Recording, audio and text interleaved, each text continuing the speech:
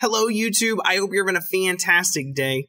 Today, I'm excited because this is the first time this school year that I've had an opportunity to sit down and just talk with you guys about things that are going on.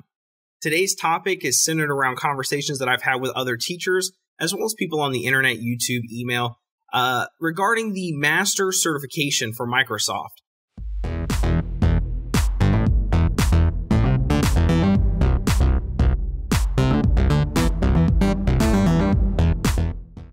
Now, some of the confusion, I believe, comes from that the 2013 track is different than the 2016 track, which is going to be different from the 2019 track. And so with all of the changes, I think people just have a hard time understanding what they have to do in order to obtain that certification. And then some of it is because I'm just talking with Florida teachers, and most of our programs are geared towards students earning 3 certifications in one of the 5 programs: the Core Word, Core Excel, PowerPoint, Outlook, or Access. In my program, we focus on Word, Excel, and then PowerPoint. Other people bring in Outlook, but it's just a matter of preference. And with what they're doing in the classroom, they think they can just tie in one of the expert certifications and then everything will work out and they had their students earn the master certification. And that's not the case. In order for somebody to earn the master certification for Microsoft Office 2016, they need to earn Excel Expert, Word Expert, PowerPoint, so that's the 3, but then they need to add one more, a 4th certification, and they have a choice. They can choose Access, or they can choose Outlook. And the combination of those 4 will help you earn the master certification. And the cool thing about that is Microsoft will actually send you a certificate in the mail, a letter just congratulating on your accomplishment. And I have an example here. This is my 2013 master certification.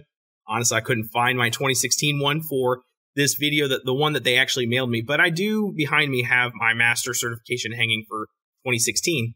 And it's cool. It's awesome for students to receive that in the mail. Parents are excited. And it really helps distinguish you. The expert certifications are not easy to earn. And it really helps you stand out. If you have a resume and you're listing these qualifications, it really helps you stand out. The 2019 is going to be a little bit different because they've added 2 tiers to their certifications. If you earn 4 certifications, Word, Excel, PowerPoint, and Outlook, you will have earned the Microsoft Office Specialist Associate distinction. And I wonder that when you achieve those certifications, if you're going to receive something in the mail similar to what they've done with the Master Certification, but then once you've obtained that, you can then choose 2 of the 3 certifications for Access Expert, Excel Expert, and Word Expert. And so they're kind of giving you a little bit more flexibility in the program by giving you a 3rd expert option. So once you've earned these different certifications, Microsoft will register it in Certiport. You'll see it on your account. It should pop up usually within just a few hours, if not within a few minutes. And you'll be able to print that out and download it and brag to your friends, your coworkers, other students. Microsoft is also going to send you out a certification just congratulating you on your accomplishments.